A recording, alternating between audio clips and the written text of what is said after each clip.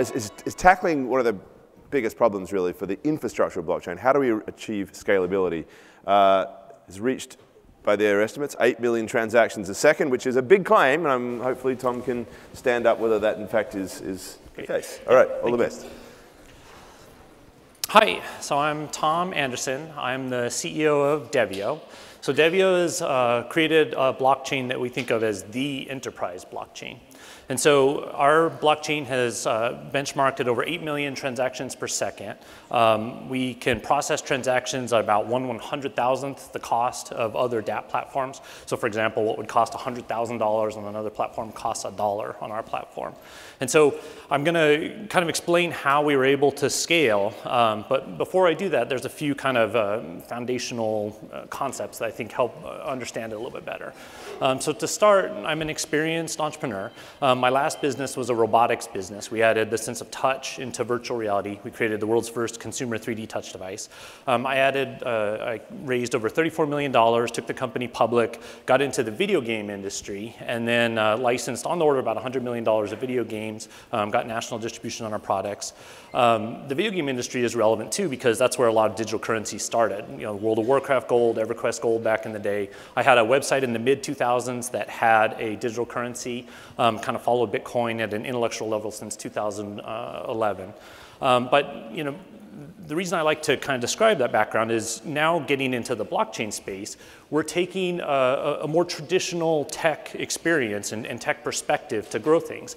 We're not just saying this is what we think we can do, raise a whole bunch of money, and then see if we could do it. It's more prove things out, get to a point where you're moving from software research into software engineering, and then announce yourself and kind of grow things. And CES is really kind of our launching ground. It's kind of our coming out, and being the enterprise blockchain, that's where we're, why it's such a great show for us.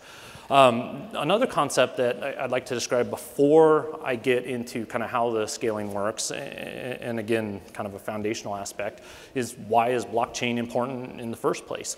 Blockchain itself is a pretty straightforward computer science technology. At a broader level, digital ledger technologies. But really, what blockchain is and why it's so important to the world is because it represents trustless computing. And so the idea that independent entities can all interact with a database that's not controlled by a central authority is enormous. It's one of the few technologies we'll see in our lifetime that fundamentally changes computing. The original stated goal of Bitcoin was to let two parties independently transact without working through a central authority. And that's such a powerful concept.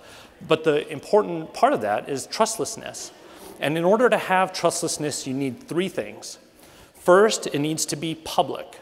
So that table, for example, is white. Nobody has to trust me that it's white. It's right there for you to see. So when transactions happen and they're on a blockchain, you can see that what happens. Anybody can independently audit a transaction. Anybody can independently audit the entire chain. Secondly, it has to be immutable. And so when transactions go onto a blockchain, and that's what's really kind of powerful about the specific implementation of having blocks that all reference each other through hashes, it's immutable. Once a transaction is on it, it won't change. And then third, it needs to be decentralized. So you have your whole blockchain, it's public and immutable, and then you want to make sure that you can see it from different points of view, that one computer isn't holding the entire description so that it doesn't change. And if you have those three things, then you'd have trustless computing. So looking at it kind of from the high level then, if you're kind of taking a tech entrepreneur perspective, and you're working towards that goal of trustless computing, that's the foundation that we started designing our system around. And when I first started getting into blockchain, I looked at a lot of the different solutions out there, and there was no solution that solved all the problems that we needed to solve to build a real business. If you want to build a real business, you have to be able to be scalable. Bitcoin handles 5 transactions per second compared to Visa's 40,000. You can't build a system where as you start to grow, the system runs out and you have to switch to something else. That's just a disaster in the making. Privacy is a huge issue. A lot of the privacy issues come from this kind of cypherpunk mentality that started cryptocurrency. But realistically, if you're going to build real businesses, you have to build it within government regulation. Fraud, theft, and loss is another huge area. I was pretty shocked coming in and really looking at the space, again, looking to build a real business, and hundreds of millions of dollars are stolen in an instant. And everybody just kind of shrugs and says, yeah, that's just the way blockchain is. But you can't build a real business in that way. Stability is another huge issue. So when we looked at all of these problems, we said, there's no real solution. And so we just started designing our own protocol. And the protocol we designed is the Dev protocol. It uses a consensus algorithm called proof of validation. And with the design of proof of validation, then we solved the sharding problem. So sharding is a big area of research in blockchain. Sharding basically is parallelizing the interactions on the blockchain. And so if you have one independent blockchain that can handle 3,000 transactions per second, for example, then if you make a second blockchain, then you can handle 6,000 transactions. If you do 10, you can handle 30,000. If you do 1,000 blockchains and they're all independent blockchains, you can handle 3 million transactions per second. So that's intuitively obvious, right? But then the problem is, well, you have all these blockchains interacting. What if somebody on one of the blockchains needs to send a transaction to somebody on the other blockchain? So you have this cross-shard transaction problem. So that's really kind of the secret sauce of our scalability and what we solved. And we're going back, a couple of years now when we really first came up with the idea, submitted hundreds and hundreds of pages of patents. I think we could be a real leader in the IP space in this, and started looking at, how can you handle that problem? So the way it works is you have all of the shards, which we call T2 networks, and then we have one network that handles all of the transactions between them. And there's two things that make that work. One is we have a wallet designation, which means that everybody's wallet gets associated with one and only one network, one of our T2 shards. And then second is we separate payment and settlement. So when a transaction happens on a T2 network, it hits that blockchain, and then all of the blockchain's blocks become inputs down to our T1 network. And the T1 network isn't a master record, it's just a cross-shard mechanism, right?